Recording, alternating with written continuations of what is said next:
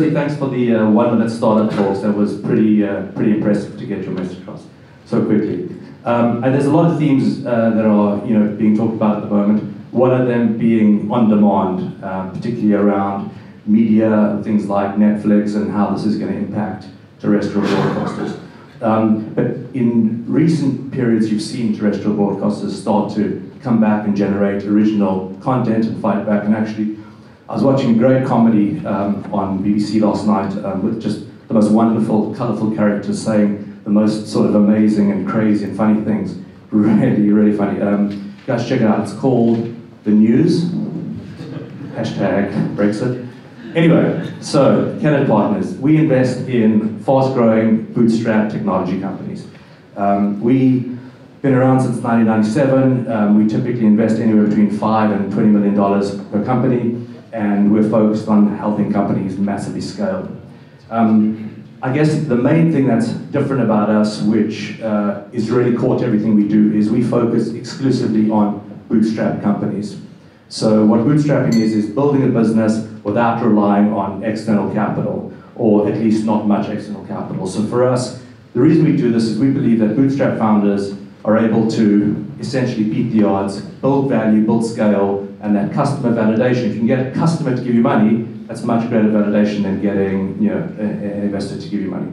So we typically work with these businesses where you have founders who are passionately driven to build companies, get them to a point of scale where we can invest in them. In terms of the Kennet's philosophy, from a returns perspective, our view is that businesses that are able to generate good level of revenue without reliance on capital, typically because they've used their own capital efficiently, they're more likely to use our capital efficiently. Our model is to make money on every single deal that we do. We do not have a venture capital model. We're in fact the antithesis of venture capital, where you're trying to get 1 or 2 big hits and you tolerate a high level of failures. We're really focused on all of our deals being successful. And so because we only invest in bootstrap founders, we have an operating model based on helping those bootstrap founders scale. So maybe I'll give you an example of a recent active deal that we're working on and what we're doing with guys. So we recently, a few months ago, invested $10 million in a business called Receipt Bank. Receipt Bank is the leader in bookkeeping automation through a SaaS model.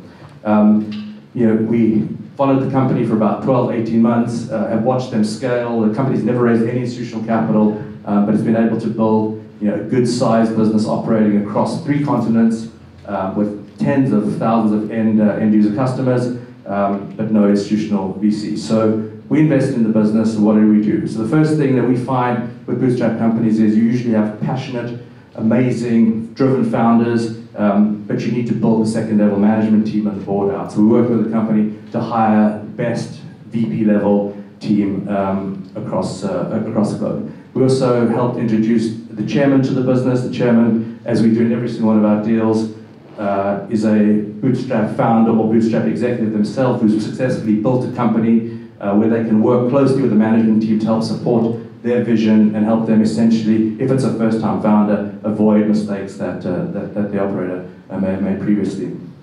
We're very actively working on how do we get this business to be the highest value company in a 3 to 5 year period. So things like pricing, strategy, geographic allocation, and so on. And the team is focused very much on operational excellence, execution, and we're supporting them to help them get their business to be worth $1 billion in the next few years.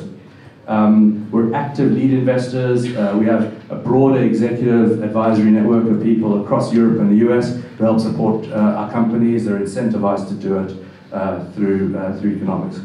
I guess the other point is the transatlantic angle. So Kennet is a European and US fund, European, UK, and US fund. So we invest out of a single fund across Europe and the US. And the reason that's important is because for our US partners, every European is as important to them as the US deal. So when we say, hey, can you work with us to help expand this business across the US, they see it as it's their first priority. And about half of the companies that we work with, we're working to expand into the US market.